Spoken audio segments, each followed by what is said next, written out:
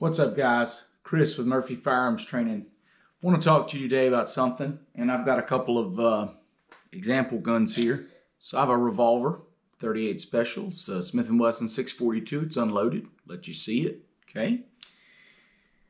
Got a Ruger Max 9. Ruger Max 9. You can look and see this gun is unloaded.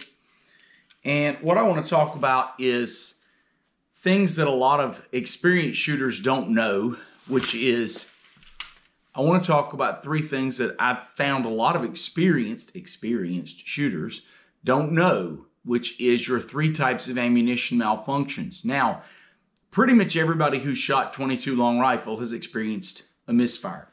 A misfire, if I point this gun in a safe direction, pull the trigger, here's what happens, click. Nothing happens, okay? It's a dud. That's it. We've all had that with a .22. Some of us have had it with a centerfire. What happens is typically you got a bad primer. Every now and then, a long time ago, I actually had a Taurus. The firing pin was about 2 thousandths too short. Had a lot of light primer strikes. Sent it back to Taurus. They fixed it.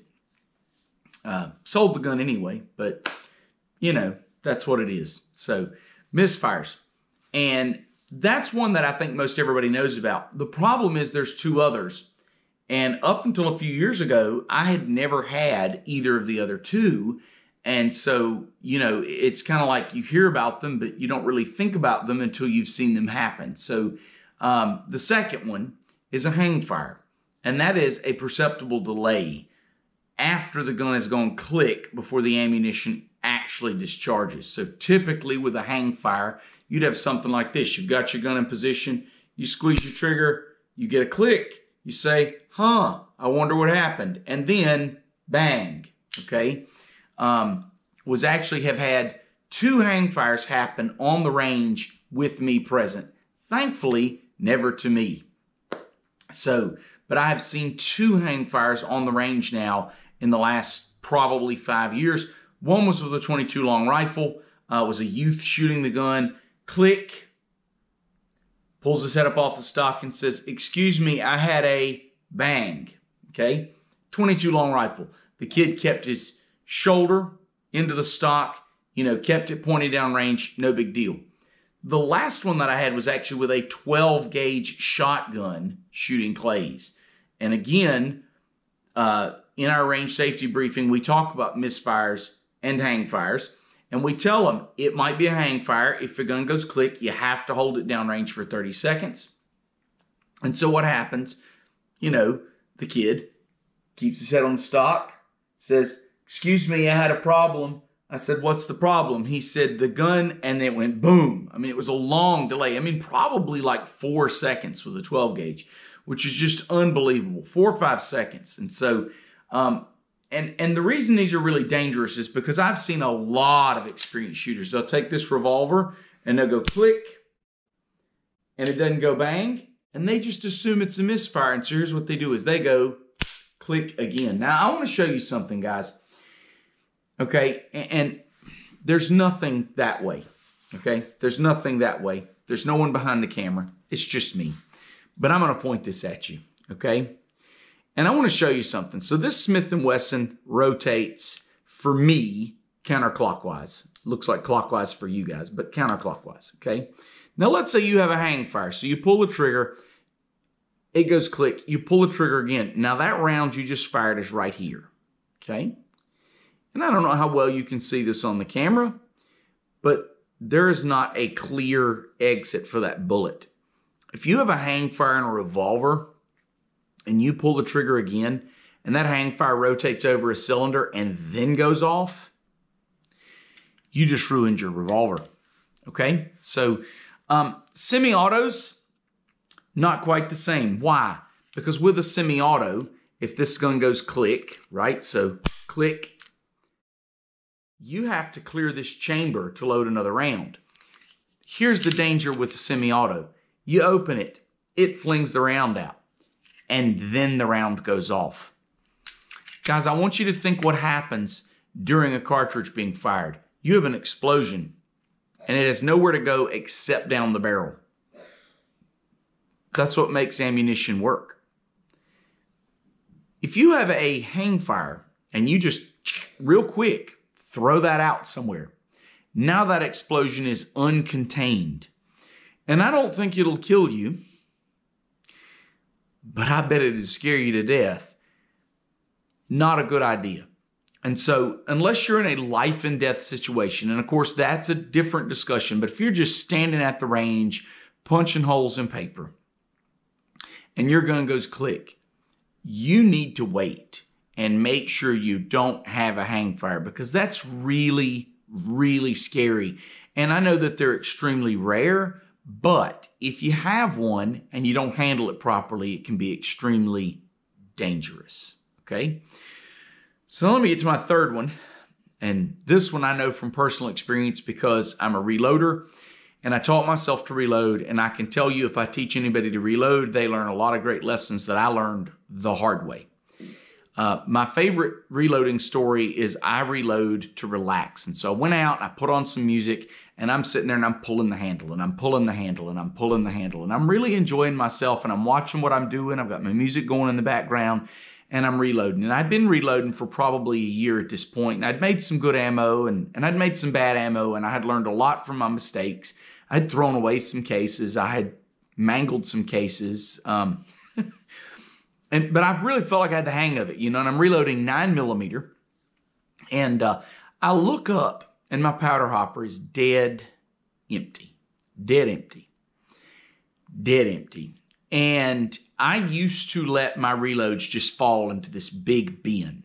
And I would load 2, 3, 500 rounds at a time, just depending on what I felt like. And I would get up from the reloader, leave it all set up, sit back down, load some more. And I would just reload till the bin was full. The bin would hold like 500 9mm a lot of times. And so, yeah, so I got this bin like 200, 250 9mm, and I don't know when I ran out of powder, but I know somewhere in there I've got some loads that ain't going to work. So I took the whole bin, I dumped it into a 50 cal ammo can, and I put a big piece of painter's tape across the 50 cal ammo can with one word, squib. Okay? If you've never had a squib load, I had a bunch in that particular batch. Learned to carry a cleaning rod in my range bag. Still carry a cleaning rod in my range bag. I have had one squib load with factory ammunition in my lifetime. One.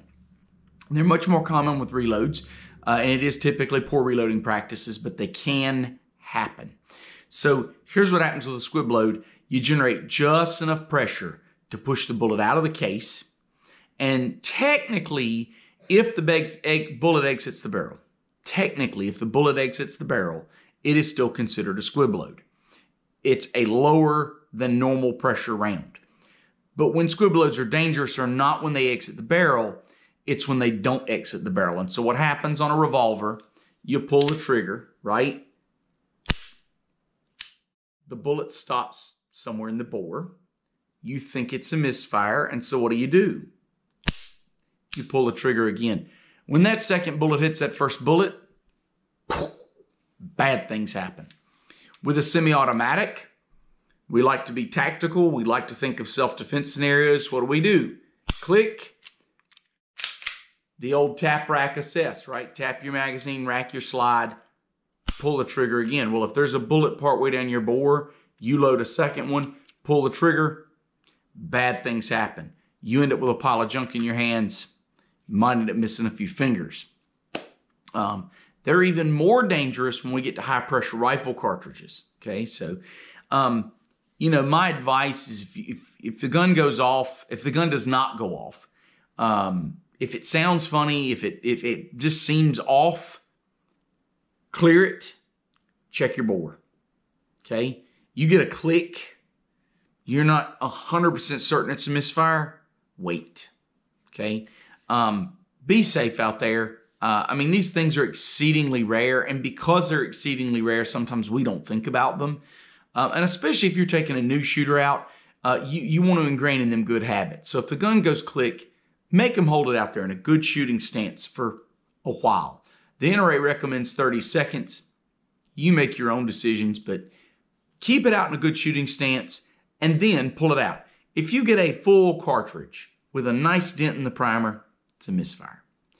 If you get a cartridge case with a dent in the primer and there's no bullet, you better check your bore, because there's a chance that that bullet is in your bore. Now, I've actually been shooting steel and had a squib. I'm going to show you that video. I heard the bullet hit the steel, but it was less than normal recoil. It didn't cycle the action. I knew it was wrong. Clear the gun, check the bore. Wanted to do a little shooting with this thing and just kind of show you, it running through its paces. So here we go.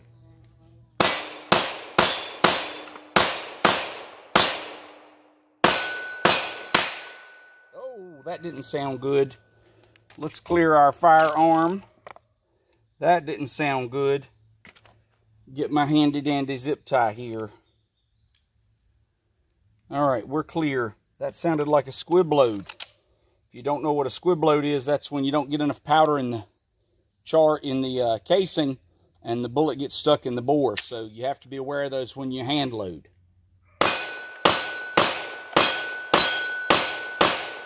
So, not an issue. I mean, it runs well, other than, like I said, if I have a crappy hand load.